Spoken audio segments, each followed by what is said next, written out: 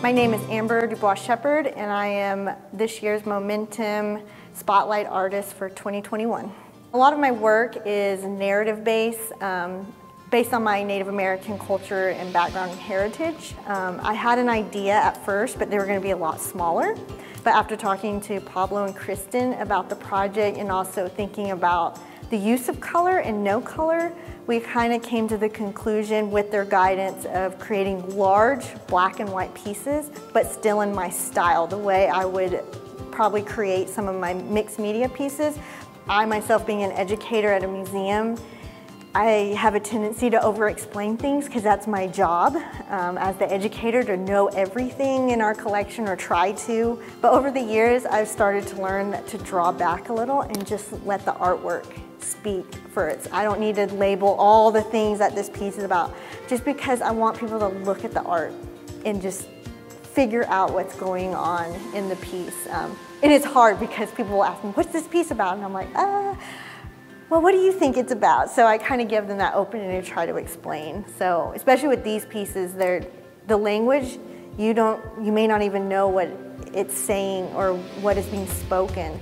So you're kind of wondering, what are they saying translated to English? But that's the beauty of it, is you're just listening to that traditional language and seeing traditional artwork that encompasses the whole thing. So now the one that I did where it looks like all me, that I drew 4 different times, but that piece is representative of me in myself. So in the text, I'm actually greeting you in my various languages, but I'm also giving you my clans for both my Navajo side and then my Sac Fox clan, as well as my Sac Fox name.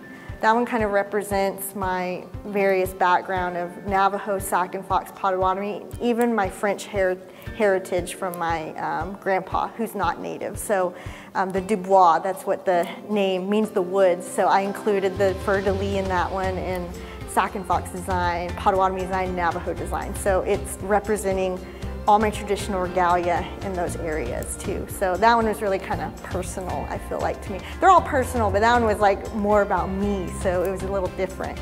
With these pieces, what I had in mind was for the viewers to kind of take away a piece of maybe feeling more connected to Native culture, and maybe even learning something about the various languages.